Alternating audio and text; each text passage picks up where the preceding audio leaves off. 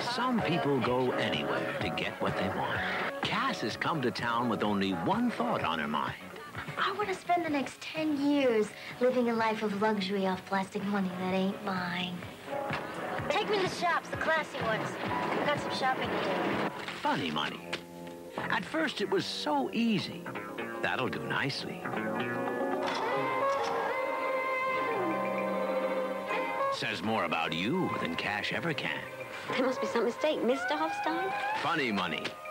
Cass still wanted more, and she thought she knew how to get it.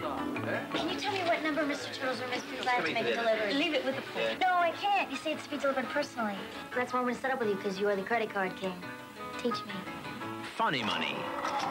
There you go. So if you got a piece of funny money like that, you never have to stop.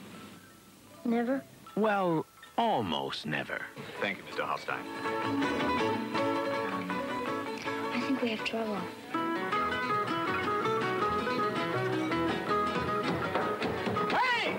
Funny money. Plastic's for the big boys, Ben. The girl goes One way or another. It's not your lucky day, is it? I told you, she's gone. She's in Paris.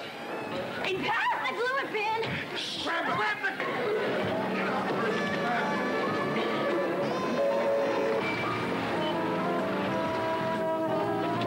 Keep moving! You take American Express? No, out. Funny money. I need you like a moose needs a hat rack. For a while, things did get better and better. Here's the deal. You two pretty kids are gonna go to a party. Then they got worse. Come on, go! And worse. It's $500,000! It's the biggest rip-off ever! Freeze! Funny. Funny. Funny money.